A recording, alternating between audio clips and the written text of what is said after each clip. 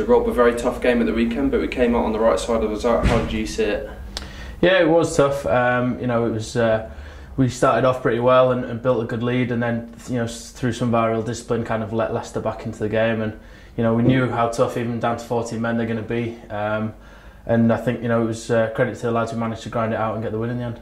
It was important to get the win, as you say, before 2 tough away games, wasn't it? It's really good to get the points on the board early on. Absolutely, it's certainly the league's getting tougher every single year, and I think the start's vital. We've still got a long way to go in terms of where we want to be performance-wise, but we've got a good couple of points on the board to start, and it's important we win our home games to then take that into take our form into going onto the road. So Sale this weekend, a place we've not won at since 2010. We know it's going to be another difficult game, isn't it? It is, yeah.